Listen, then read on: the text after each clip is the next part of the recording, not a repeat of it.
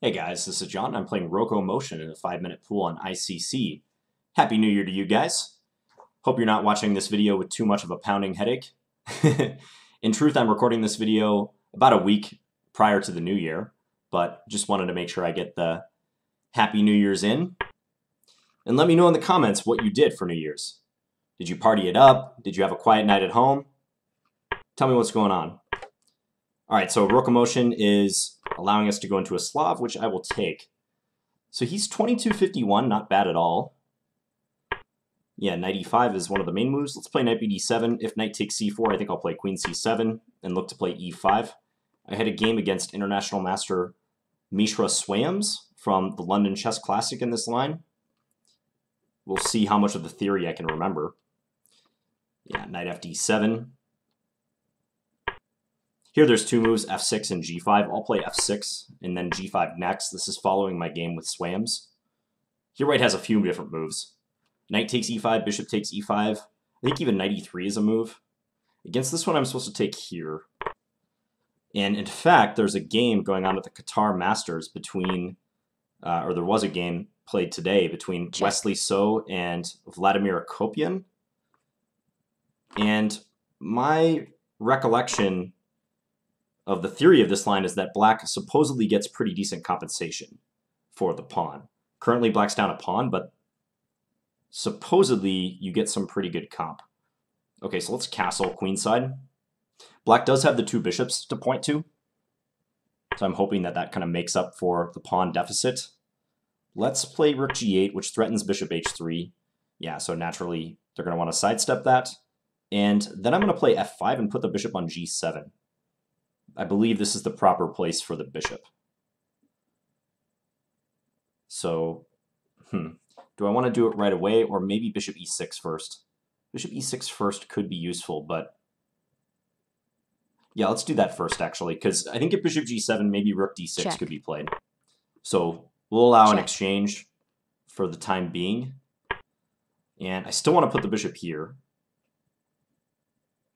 There's also bishop b3. Let's bear in mind. Bishop b3 attacking the rook. I think that could be good, so let's do that. Because that means that the knight might have to babysit the a-pawn. Check. Now I think I should take and do this. And I'm always threatening to eliminate this knight and then take a4. And I could have a runaway a-pawn. I think white's got to be concerned about that. Aha, so they're going to offer a trade to go into an opposite color bishop endgame. Yeah, bishop d1's a good move. Now, maybe I can bring up my king, though. Okay, so let's take here. And yeah, I'm going to try to use my king aggressively, I think. And attempt to win this a-pawn. I'm hoping he can't organize an attack on f5 too soon. This could get interesting. b4 in some respects helps me, because now, yeah, I'm going to take with my king, and my b-pawn's going to be pretty fast after I take on a4. Check. He might have to play f3 and e4 as quickly as he can. But the thing is, after e4, I'm going to ignore that pawn. I think I can just push my b-pawn instead. Yeah, let's just push the b-pawn. If he takes, that's fine. He has tripled pawns. On that one, maybe I can play bishop h6. Or do I want to get my king in first? It's a tough call.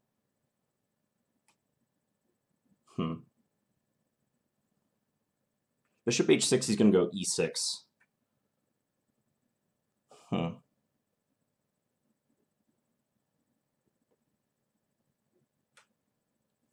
I feel like I should bring my king up as well.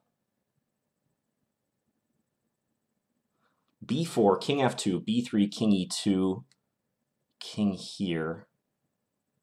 No, I think I should push this pawn. Let's just get going with that guy. So king here, king d2, b2, check. Yeah, that must be winning. I would be surprised if it was not. Oh, he has king d3.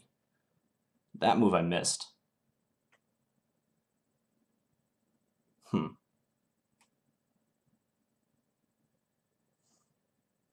Okay, so let's do this now and induce him to play this move. Because then I'm going to bring my bishop back to f8 and challenge him to play a move. I think it's helpful that... oh, wow, he's just going to do this. But can't I just push b2? b2, you sack your knight. You're not going to be in time. b2, he's going to play knight c3. But that might be some sort of zugzwang. Zugzwang. I think this is winning. Let's not get ahead of ourselves, but just bishop e7 or bishop d6.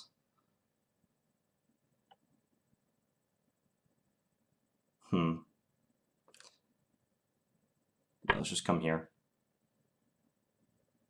Because what does he do now?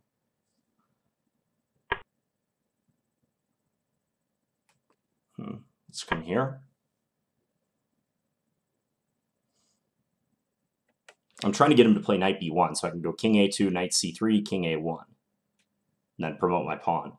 He's going to run out of pawn moves. If h4, I can maybe even just take it, but I'll probably just play h5 for simplicity's sake. King back. Okay, so let's go here now. And then we can bring up our c-pawn. Or maybe play knight c or bishop to f6. c5 also should just win, though. He's going to play knight d2. I'm missing a lot of stuff in this ending.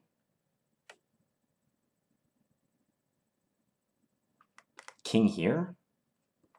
Okay, I'm going to do this, because if king c2, I have bishop b4 at least. So I think he might have to play knight c3.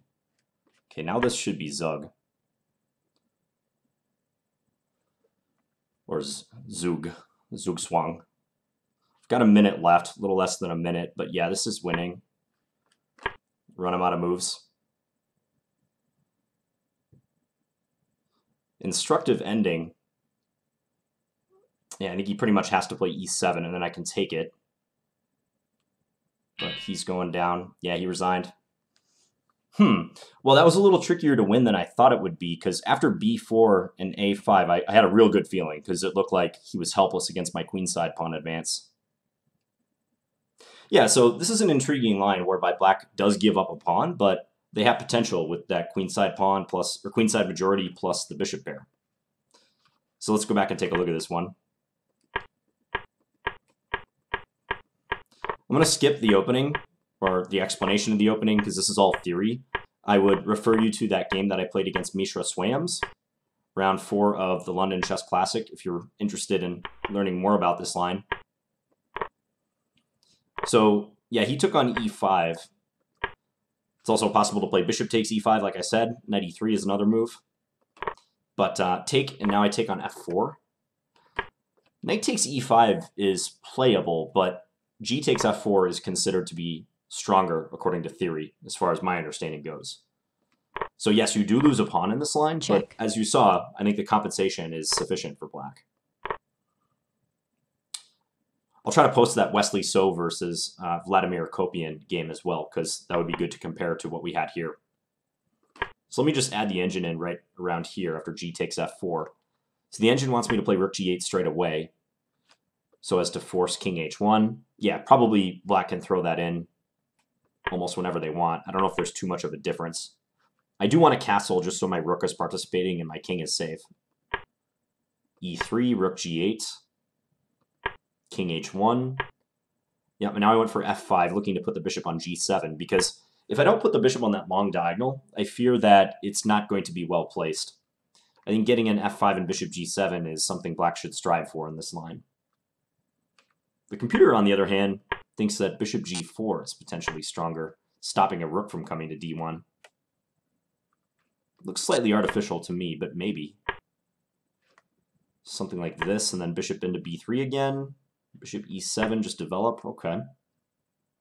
The only misgiving I have about putting the pawn on f5 is that it is a target in the future. It's a fixed weakness, and it's on a light square, so maybe white can try to attack it with their bishop and or knight later on. But as played, Check. so we swapped. Check. bishop f3, and now I started probing on the queen side. Yeah, a5 also seems like a good move. Or bishop g7 straight away.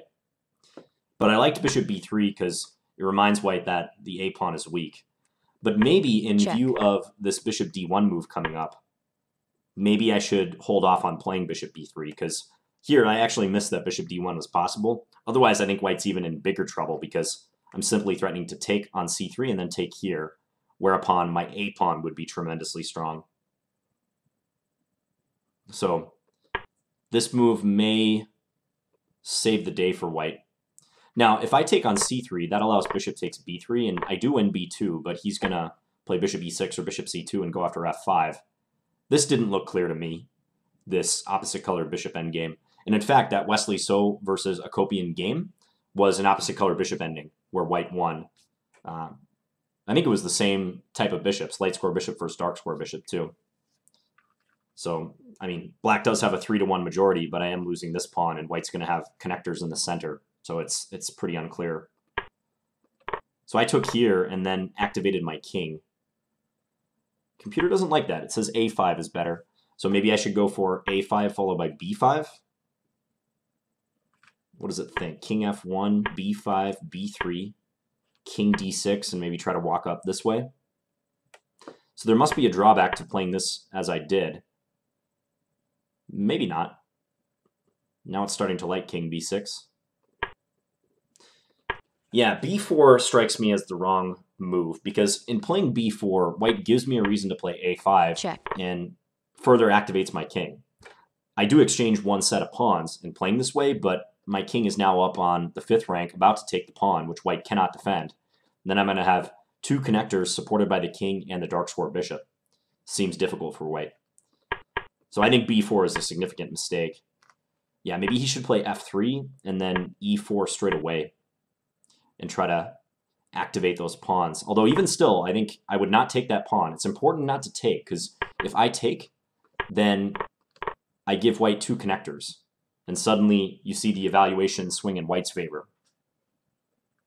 So if I just do as I did in the game, where when white plays f3, I take here, they play e4 and just ignore it, there's no way that white can unlock the potential of the f-pawns. That's important. So I did this. Bishop d4, maybe even stronger. Trying to ensure that the bishop is active after white plays e5. Although that does allow white's king to come closer to the queen side. So maybe playing b5 is also good.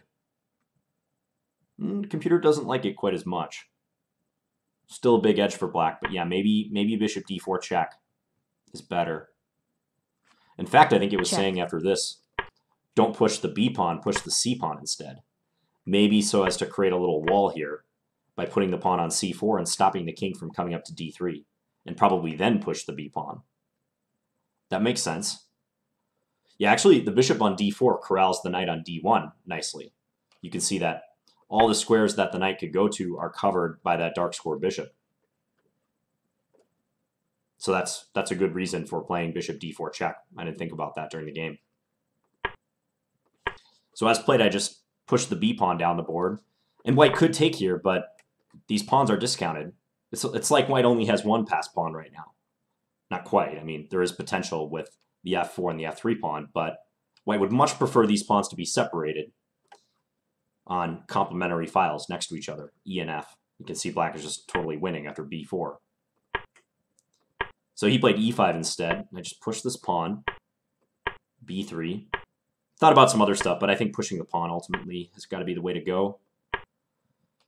Yeah, and I had a little bit of a thought in this stage of the game, because if I play b2, then white gets to play king c2, and the tables are going to turn quickly because I lose the b pawn. He's just going to play knight takes b2 next move. So bishop h6 is a clever way to force the e pawn to go forward, because otherwise white can't defend this pawn. I mean, king e3 is out of the question. I just push b2. So, yeah, he has to play e6, and now this pawn isn't as menacing. Or, it is still menacing, but it's indefensible with white's other pawns. Like the f4 pawn is not supporting it anymore. Also, this diagonal is opened, which is helpful in some circumstances. Like if he plays king c3, I can always give a check on g7 and then maybe put the bishop on f6. So I have a feeling I'm probably winning after bishop f8, and that seems to be reflected in the computer eval. So what could white do differently? King c4 or h4? But on those moves, I just take f4, right?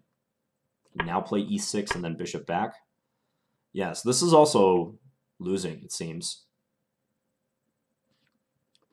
Yeah, I have a feeling white is lost after b4. I think when black gets a5 in, this is too much. And the fact that I can ignore the e4 move and keep white's e and f pawns at bay is huge. Like that really helps black. If you were just to blindly take on e4, then there's going to be a complete reversal and black might even lose. Okay, so going back to the game, e6, bishop f8, king c4, b2, knight here. And now we can employ zugzwang as a mechanism to try to win this, because by playing bishop d6, we say, here, make a move, white, and white doesn't have many good moves to make. They have limited pawn moves. Any move with the king is going to allow king b3, and checking with the knight on b1 Check. is going to allow king a2, let's say Check. knight here, king a1, and I'm going to promote. And white's king can't come up to assist the e-pawn. You can see I'm creating a little wall here with my bishop. And also I have a passed c-pawn, which is going to ensure victory. So yeah, white's just running out of good things to do now. They played h3. I just waited with my bishop again. King d3, king b3, knight b1. Yep, king a2, king c2, but now bishop b4 ends matters. Yeah, I don't think there's much else. If knight c3 check, king here, king c2, I thought I could just play bishop f6 or bishop b4. Yeah, maybe bishop b4 is slightly more accurate to try to corral the knight. And now king a2, and once again, it will be zugzwang. If white moves this knight, we just take it either on d2 or c3, and we're promoting next move. Note that white's e-pawn is not fast enough because we're promoting with check if they don't take the bishop. So this is how the game went. King c2, yeah, bishop b4, h4, h5, and white resigned. No useful moves to make. If they played e7, we can just take knight c3 here, here, and again, bishop b4 at the end. White runs out of good moves. Okay, yeah, I like these type of queenless middle games that are kind of rich. I think a lot of people just don't enjoy playing or studying these positions, but I really do. So even though black was down a pawn, there is ample compensation in the form of the bishops and also that queenside majority, the 3 versus 2, that can't be underestimated. And white's extra pawn is somewhat negated because it is a doubled F pawn. Anyways, hope you guys enjoyed this video. Best wishes for 2016, everyone. Let's make it a good year. And let me know if you guys have any questions about this in the comments. Talk to you guys later. Bye.